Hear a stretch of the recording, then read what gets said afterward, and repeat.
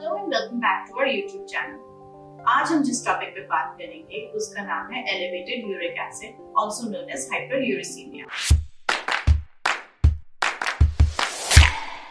बहुत से लोगों के मन में इससे रिलेटेड काफी सवाल है कि यूरिक एसिड होता क्या है, इसके बढ़ने के कॉजेस क्या हैं, बढ़ने से क्या सिम्टम्स होते हैं और उन सिम्टम्स को हम कैसे ट्रीट कर सकते हैं। वीडियो के एंड तक जुड़े रहें ताकि आपको ये सारे आंसर्स मिल सके। लेकिन एक चीज बता दें, इस वीडियो के एंड में एक बहुत ही इम्पोर्टेंट इन्फॉर्मेशन है, तो इस वीडियो को पूरा देखें और हमारे चैनल से सब्सक्राइब करें। तो सबसे पहले जानेंगे कि यूरिक एसिड होता क्या है।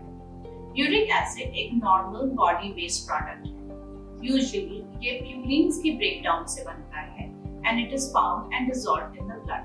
ज्यादातर यूरिक एसिड किडनी के थ्रू फिल्टर होकर यूरिन के थ्रू बाहर निकल जाता है।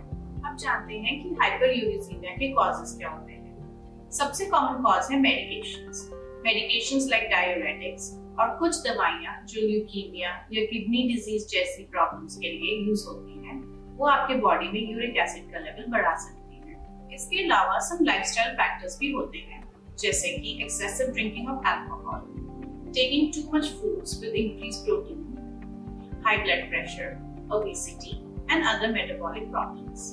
हम किन सिम्टम्स से जान सकते हैं कि हमारी बॉडी का यूरिक एसिड लेवल बढ़ रहा है। यूरिक एसिड लेवल्स बढ़ने के काफी लक्षण होते हैं, but most commonly are your joint pains. So sudden joint pain, redness, swelling या inflammation of any joints.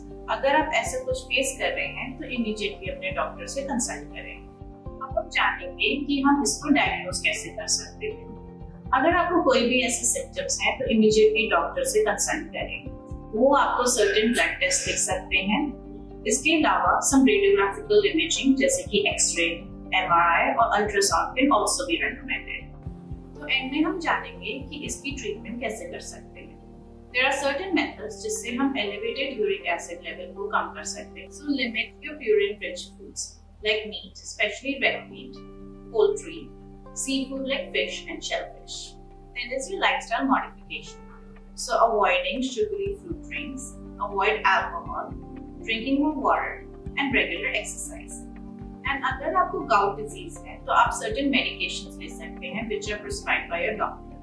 These medications help you limit or decrease your uric acid level. First one is allopurinol and febuxostat. ये दोनों medications आपके uric acid की production को limit करते हैं in the body. Another common drug used is probenecid and that increases your kidney's ability to excrete out uric acid. आशा करते हैं कि इस वीडियो में दी हुई जानकारी से आप संतुष्ट होंगे। अगर आपको ये वीडियो पसंद आया तो इसे लाइक करें, शेयर करें और हमारे चैनल को सब्सक्राइब करें।